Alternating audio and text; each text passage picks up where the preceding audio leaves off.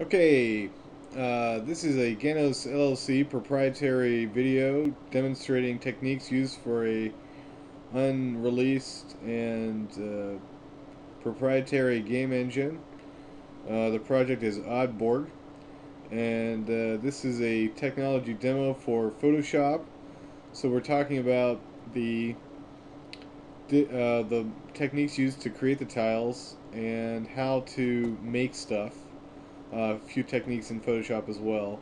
I'm going to do this very quickly because I already did it a couple times. It's getting late and I've had issues with the video, but I have more pieces now.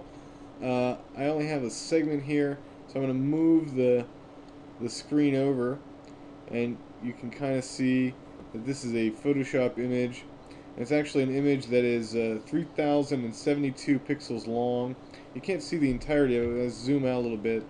You might be able to. There we go. So this is a zoomed out version of a very, very large image. If I zoom all the way in, you can see how much detail there is. And this is a 1-to-1 ratio on 1900 by 1200. So you're seeing a very detailed image, and this is the level of detail we're shooting for 1900 by 1200. The size of the character would be about the size of this image. That would be like a large character in the game.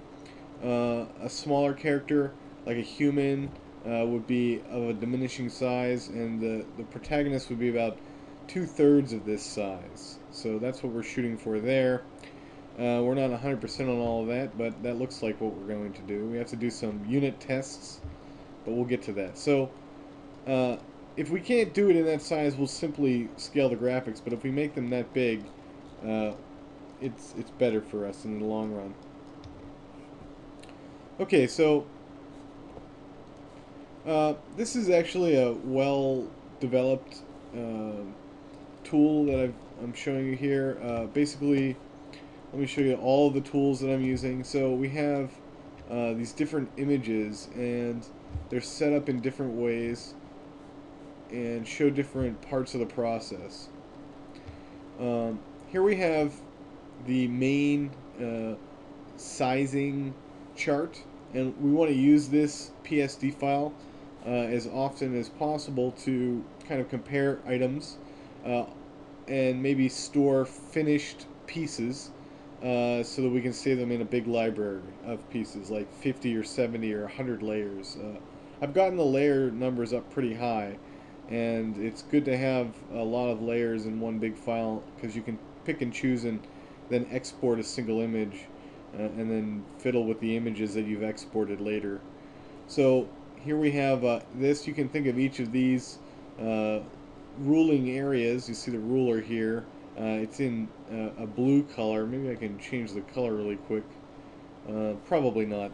So these are the rulers. This is a 1024 by 1024 pixel image.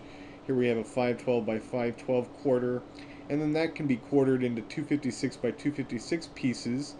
To really get the precision necessary to do this work, you have to zoom all the way in and make sure that the rulers end up at the exact right pixel locations.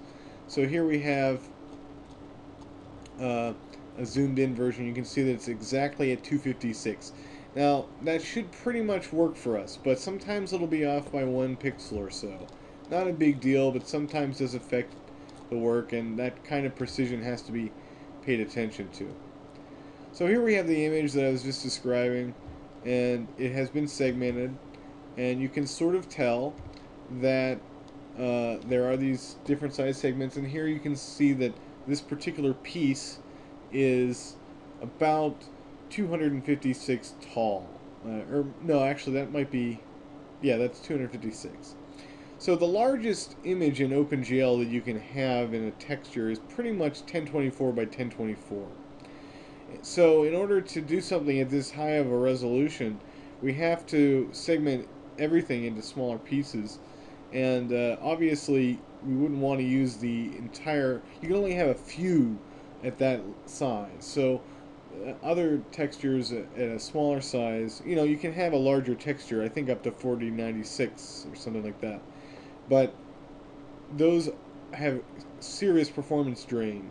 So we want to keep it at about 1024 by 1024 is the maximum size of a single object.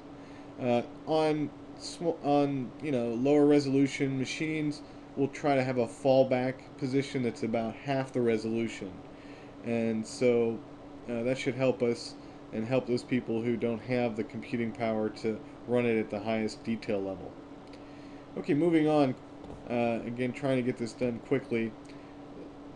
So you see this piece here, and you can make pieces like that that fit together, but they have to wrap from left to right and right to left. So let me show you quickly how you wrap a piece. So I know this piece has a precise size. I believe no, it does not have a precise size. Okay, so we know that this is around the size that we want. So we're going to put this into its own image, and we're going to see how big the image is by doing an image size operation. And you can see that it's kind of close to 512 by 256. It's a little off. So you pick it like this, and then turn off constrained proportions and do 256. So you have 512 by 256. These are powers of 2. So that's optimal for OpenGL. Now, it's not required, but in most cases you would want to stick to this because it helps me calculate things when doing stuff, and also it helps OpenGL waste less memory. So 512 by 256, click OK, and it's scaled slightly. Now that probably won't impact the final image, but there's connector pieces that have to be established here. So I wouldn't just do one of these. I would actually do many of them, and I would do them all at the same time so that I knew that they fit together. What we really are doing is creating kind of little Lego sets, and the sets will fit together and work within each other, and they might work with other pieces, but we have to create new connectors whenever we bring together two types of terrain. So here we have a nice big piece, and I'll show you how to wrap. So let me finish the wrapping thing. So I don't want to demonstrate a technique that doesn't make sense. So this piece is very close to the edges here, and if it can't really go up and down, and so a piece that this might fit into may not have the exact same dimensions that this piece has, but where it ends up has to be the same. So you would actually do this in a large set. You would have maybe 32 layers at some size, and you made it so that they all fit together, and then you exported them all at once, and that's sort of the method that has to be used. You make a set, and then you take the set and you make the next version of that entire set. It sounds more complicated than it is, but so we have this. So then there's a thing where you paste. So you take the whole thing and you paste it, making a duplicate, and then you paste a third duplicate, and you bring them back like that. So you know that the edges, if you tie them together in the layer tool, you can move them at the same time. So you can see that the edges, where the edges are now, you can bring a guide down and say, okay, well the edges, they fit together sort of there. Okay, so now you've got this end piece, okay, and it fits into this end piece, okay. So but the middle doesn't make sense. However, underneath these two pieces is a third piece. So if we use a brush that has flared edges, so about that's a 100 pixel brush, we can erase segments until it makes sense again, right? So yeah, so there you go, that made sense, and that sort of makes sense too, but we can do that with it, and now we have a piece that fits together. Takes a moment for the eyes to adjust, but that actually probably will fly, although there is this little curve here, but that kind of plays into the idea that it's a sand dune or something. So you sort of massage it until it looks like that, and now you've got a wrapping piece. So, or rather a piece that fits together. You do not have a wrapping piece yet. So you want to use Control Shift C to capture it and duplicate it. Now you have that piece. Now to make it wrap, you take it and you do that with it, and then you duplicate that and you move this over to here, and you can see that they fit together perfectly. So you know that this wraps now. So it wraps within itself, but it doesn't wrap with everything. Moving back to the original copy that we made by backing up, we can see that there's so we know it wraps, and it wraps well. But these end pieces can be reused. So if I grabbed another segment to make, so let me duplicate this real quick. It's always good to make duplicates and then get rid of unnecessary garbage, right? So we'll duplicate that, and then we'll go back to our image, and we'll grab a different piece, like this piece. Okay, and we don't even have to be precise at this step. Okay, so you grab it at this step, and you've got something, it's in the same scale, and now you're going back to your wrapping piece, and you pasted it in there, and you know it's not the same, and in fact, not even the same filter has been run on it, but you use that like flared brush, and you kind of eliminate anything that you don't want. So you make it look like a whole thing again. Okay, so there. So now you have a variation. Okay, and it'll also fit in with the one that doesn't have the variation, right? So you could add like you could add some clip art here. Go online, go to openclipart.org, you know, and you could think to yourself, what's on this planet? I mean, you could also draw this. Okay, there's definitely a place here where you could draw, but let's just for the point of this demo, we're gonna go to skull, and we'll just pick something that looks like it would be lying in this sort of a sand area. So we've got this skull here. Okay, not bad. What happens when we drag it? Okay, that's fine. We're going to use multiply. Okay, that doesn't make sense. Let's invert it. Okay. Now, we've got the ability to scale it, and then, of course, using a transform, we can lie it down like that, give it the illusion of depth, and now you have a skull in this one. Okay, but we have it as a layer, so we can make different variations with the skull even, right? So this is how you slowly build a world that is permutated, or whatever word you should use there, that has all of these different nuances and details that sort of, you know, play into uniqueness in this environment, okay? Now, of course, there is going to be some repetition for the user, but the idea is to increase the number of these interesting points so that the fun factor is increased. So that's one technique. The next thing I wanted to talk about briefly is, here we have a segment.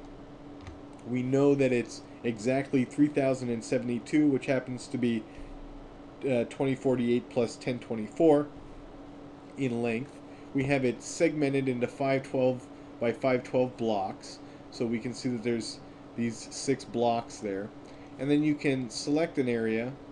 Okay, well, this is actually a power of 2, and then this is a power of 2, so you can select there, you can select there, and now you have chunks that you can export that are within the limit of 1024 by 1024.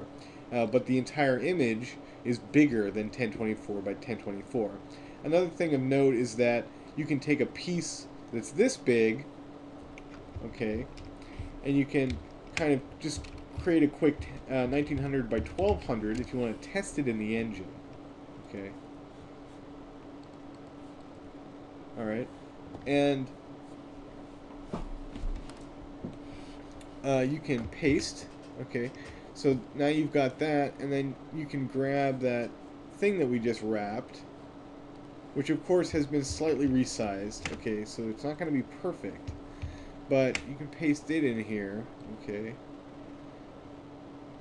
and sort of overlap a little bit, and then use that brush, right, and now you've got an area that has a different effect, and there's a transition area, okay. too much there. All right, undo. All right. Okay. So it's not perfect. I wouldn't actually accept this because it's, you know, personally I would redo this or figure out another way because this transition. Actually, what I would do is I would capture this color and draw the thing over it so that it covered it up a little bit better. And then you've got this larger piece. I'll zoom out so you can see it. That now fits into this, and since this fits into other ones of these, you know, on this end, now you have an end piece that fits onto a larger set of pieces, so you can tie that part of the level in. And so this is how the entire game is going to be made as far as the level is concerned. There's animations for characters, but this is how the environments can be created. Now, there's some other aspects to the environment that I'll cover briefly since I'm on a roll. So there's that technique. There's obviously other techniques to create kind of pseudo 3D looking and CG looking graphics. Let me just bring that up as soon as I can find it in a mess of files. Here we go. And I better save this. This is ground segment 1. Naming of things. Usually I randomly name it while I'm working, and then when I'm done I go back and carefully rename things, including naming the layers, because that really helps to keep notes so next time you visit the Photoshop file you know what you're doing. Anyway, we have this segment. This segment is a complete segment and it does not connect, but let's just pretend for a second, or let's forget about that for a second and look at what we've added here. So we have this image actually is where that came from, and this is something where I've used bevel and emboss to create this kind of fluid-like goo that I can draw with, and you can imagine. So in this game, in the engine, we'll add like a glowing ball here. For instance, or maybe something that moves up, like electricity that moves up this thing, or something that can be added later using pixel drawing techniques and lines and polygons to create an effect that way. So you can't give me a piece this big, but if it was, for instance, this tree, you would give me as little as possible so that it's isolated. So essentially you would give me that, and then I could place this, or you could place this if you're designing levels, anywhere. So it can kind of create this illusion of having that tree there, and you can see that the bevel and emboss has created interesting effects. This took several layers to create, but it's certainly one technique, and of course I added the this is also a bevel and emboss thing, that kind of a vine that goes around this thing. So this is how you can kind of create an experience in a game that is unique for creating these planets. So this was one technique. So I would start fresh the next day with, you know, some other technique.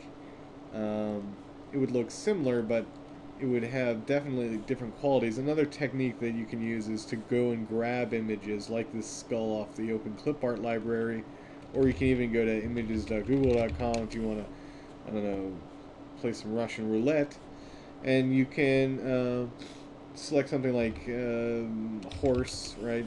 And then you would take the horses, like pieces of the horse, or even sometimes I have looked at an image where there's like some grass and an effect that I want to recreate, and I'll play with that part of the image in a filter. But you don't want to go too far in there, but if you take a small piece and then you mash it and screw with it, it pretty much becomes fair use. Like, you couldn't use this image, but you might be able to use, say, you know, this area, and then mash it up or invert it or stretch it or whatever. Here we have great grass that we could use. Now, it's not very high resolution, so that's an issue. Also, it doesn't it has to have a neutral background, so this would actually be better source material. let me show you what I would do with this. The image again isn't very high, but high resolution. But let me just put it in here for a second and show you another technique. So you have a picture of a horse, but we actually don't want the horse. We just want the grass and the flowers. So we pick the side that has the most neutral lighting. That happens to be the smaller piece. Okay, and now we have that. We can now duplicate the smaller pieces. Okay, and we can even flip some of them and stretch them slightly. Okay, to essentially create this faux image, right? Obviously that part would be, you know, we need to do something about that part. Okay, so now we're going to compress this all down, add that. We're going to put that right there, and then we're going to, let's see, put one more over here. And now I have an extra one left over, okay, you can see it. Okay, we're going to use that later, so we're just going to make that invisible.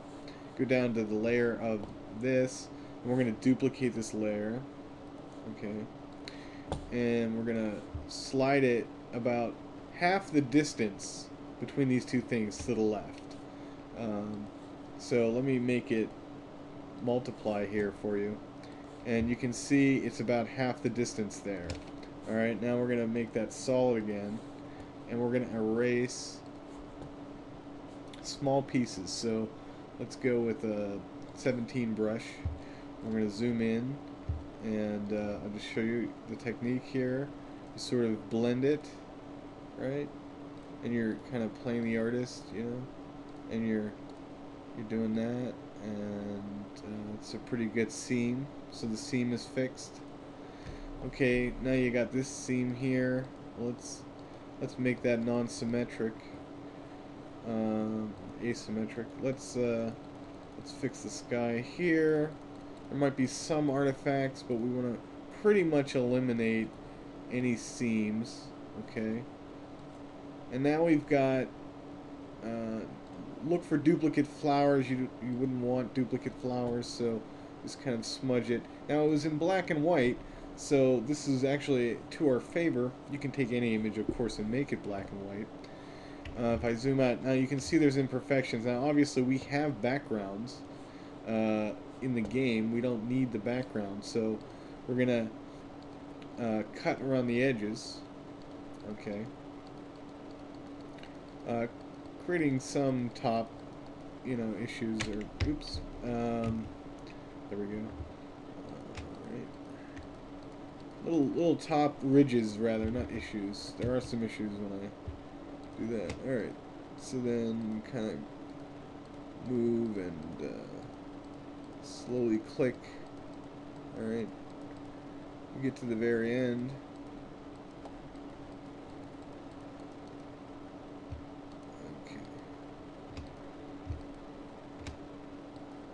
Okay, it wasn't perfect, so we're going to go back.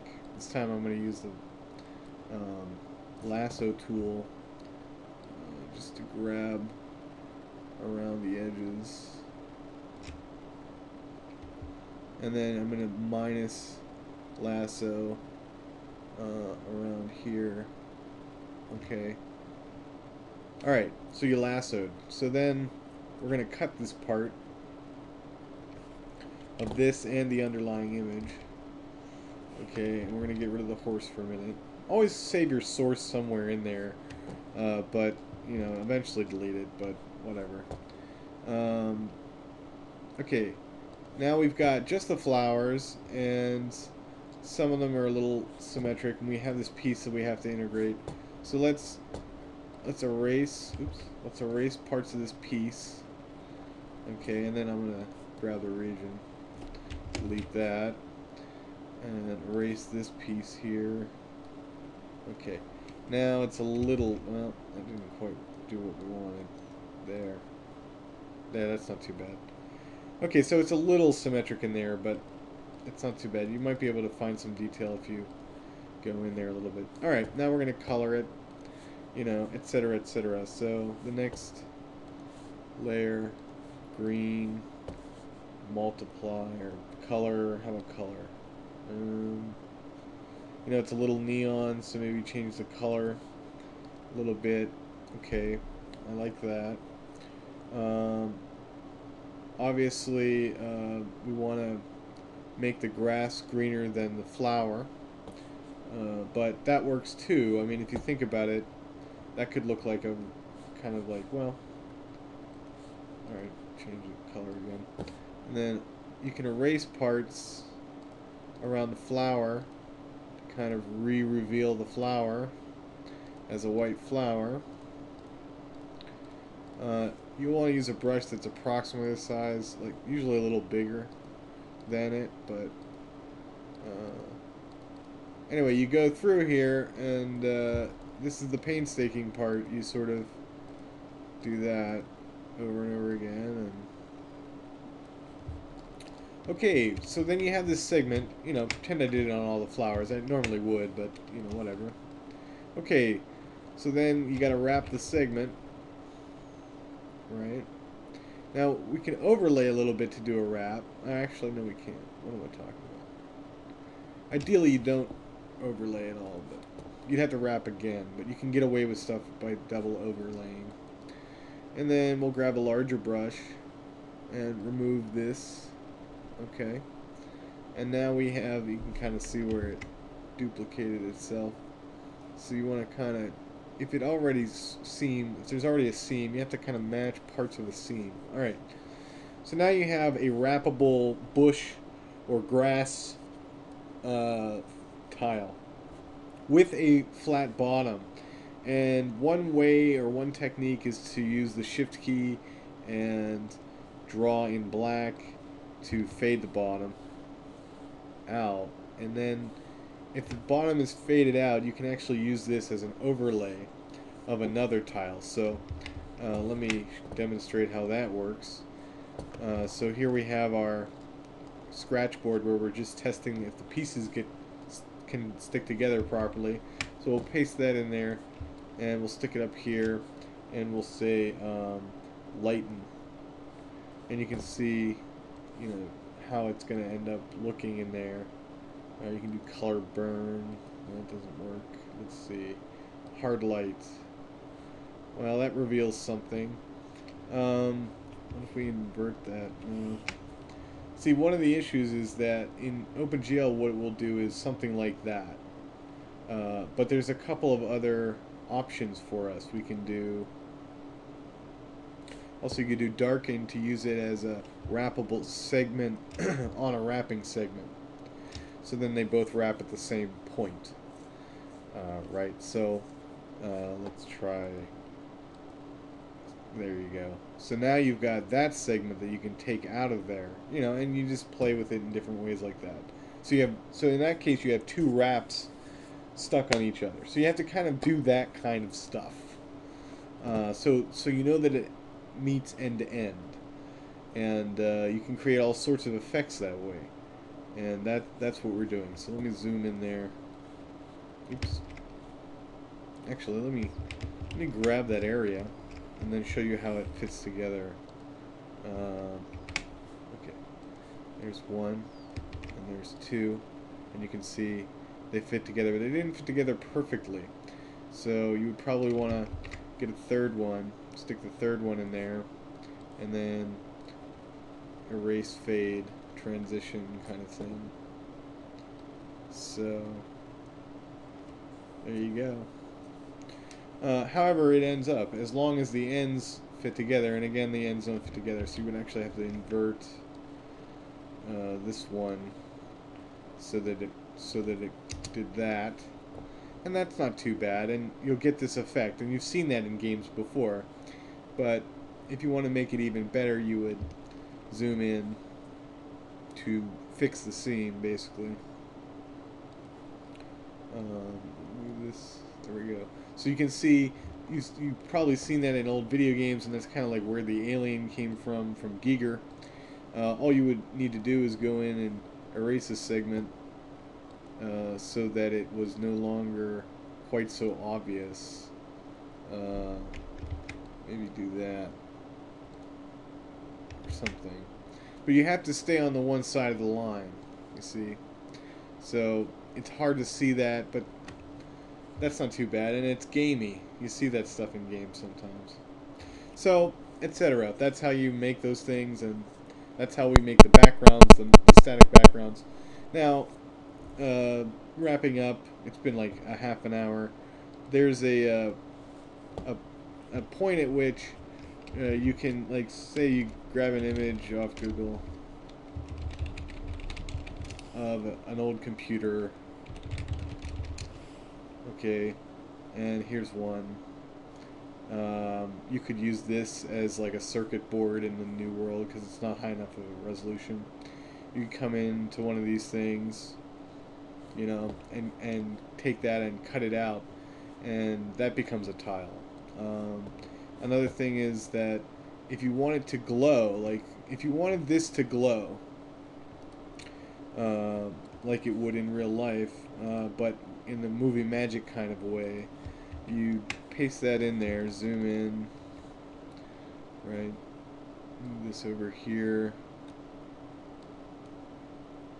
and you kind of, you know, without cutting it out, because you would have to cut it out, you could take this segment that you wanted to have it glow, and it doesn't have to be, in this case, because it's a special effect and there's like probably only one or two, it doesn't have to be power of 2, but it would have to be in the same scale so that I could just apply it perfectly like that. Same pixels, you know, same number of pixels overlaid. And then getting rid of the computer part, use your curves tool, right, to eliminate the noise in the blacks, okay, until it was just the words, right? So now, let me get rid of the background stuff that's in the background. So now you've got something that you can add on. If we imagine overlay, or it's not a good example. Multiply, no. Soft light, no. Hard mix, no.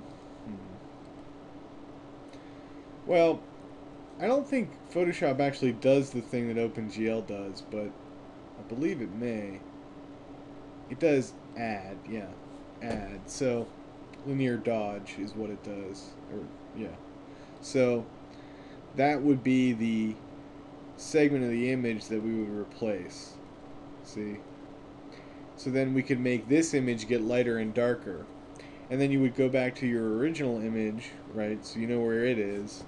And you would want to probably snip around the inside and make it perfectly dark. Or if you wanted to leave the fade on, that would be fine too, but you would probably want to recreate it. So I'll just pretend I've perfectly done this, but I would perfectly do it using the polygon tool. And I would essentially cut that out, right? Oops. Oops. There we go. Cut that out. Okay, and now we have it separated. So we have two images that work together, and this is how you can imagine. Now, obviously we could put an animation done maybe by the computer, the program rather, the game program, not the computer that we're looking at. And we could also maybe, so the easiest thing we could do is have this be blinking. We could also make it get brighter and darker using a tween. So it would be more like that, I guess, or it's the wrong image. Like that, right? And it would smoothly transition between these various, like kind of like that, but faster. So we can do that stuff quite easily. We could add something onto it that, let's say, was glowing.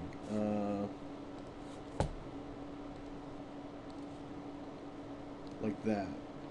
Okay, so that would actually be a separate image, and I can create a glow. If you look down in this area, it's difficult. Let me undo. Well, anyway, you get the point. I can do those things quite easily in the engine. Just to add something that pulses, that has a pulsing light, is not an issue. You could also do other things where, like a small film played in here. So there's lots of options and opportunities for us to explore these ideas, and that's what we hope for. So take care. There'll be another one of these eventually, but that should get you rolling.